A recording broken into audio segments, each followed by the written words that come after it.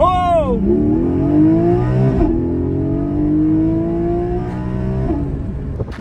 Guys, welcome back to the channel and to my Cayman GT4. So, I've had a few messages, a few requests asking if I can give a few more details on my spec on my Cayman GT4. I wasn't the first owner, it's not brand new, so whoever spec'd it originally, I've got to thank for the spec, because it's absolutely perfect for what I wanted. And I did have a good hunt, but I found this one fairly quickly, luckily, with everything I wanted, the exact combo and spec that I wanted. So I won't drag on, we'll get into it and I'll do a quick walk around the car and talk about the options. I'll mention some of the original prices of those options too. It's eye-watering when you see how much it all adds to. I mean, I think this has got about £20,000 optional extras on top of the car. The car was £82,000 base price new. And then, yeah, it's one spec'd up about £20,000 worth of extra. So it would have been list price of £102,000 this car, which is crazy. So, yeah, I'll have a quick walk around now. Let's have a look outside and let's go through all the features, specs, and I'll touch on some of the things that are standard on it as well, because obviously they've been changed over the model years and stuff. This is a MY22. So let's get into it. Okay, so here it is, my Cayman GT4. So the first and most obvious option is the colour, shark blue. £2,300 from the factory that colour was. The next is the Porsche dynamic lighting system plus full LED headlights. That is £1,100 optional extra.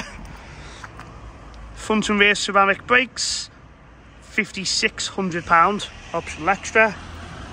Gloss black door handles, £100. And the Porsche badge in the back in satin black is an optional extra, £110 I think it was. Crazy little details like that all add up. The wheels are satin black, which is a no cost option, thankfully. But when you get inside, that's when it really starts getting a little bit silly. So the glorious carbon bucket seats, which are also in the Porsche 918 supercar, hypercar, whatever you class it as, they are £3,600. To have the interior in full leather, all up here and on the door cards and stuff, with Alcantara in certain places all around here, which is Porsche called Race Tech, but basically the same thing as Alcantara.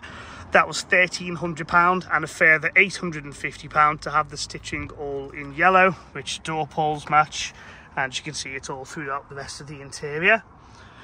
Mental. The PDK gearbox is a £2,000 optional extra, and cruise control, as you can see there, it was £560 extra from factory. It also has the Sport Chrono package, which was, I think, £350 as an extra.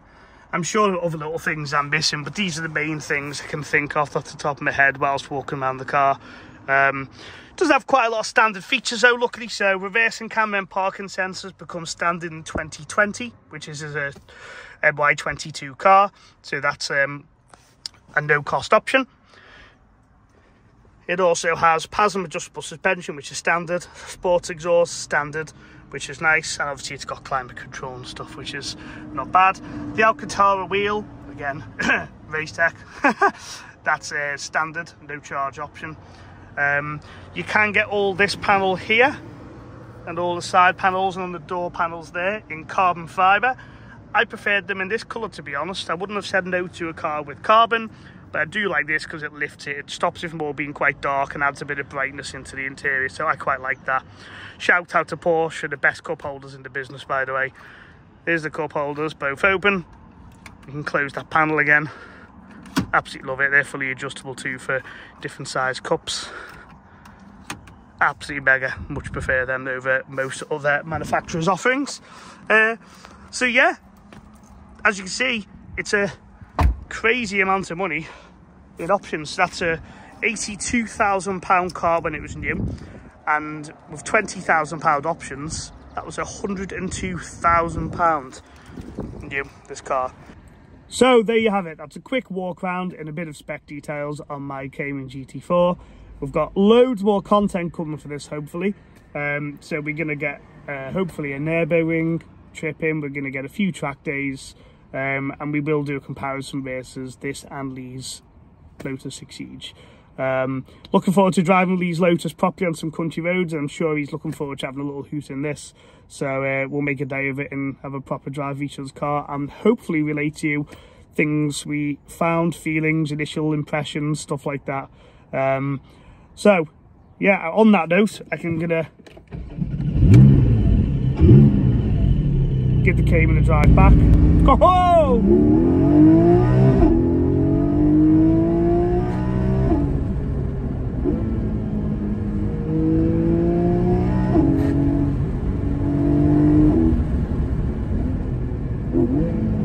Does not get old. See you in the next video.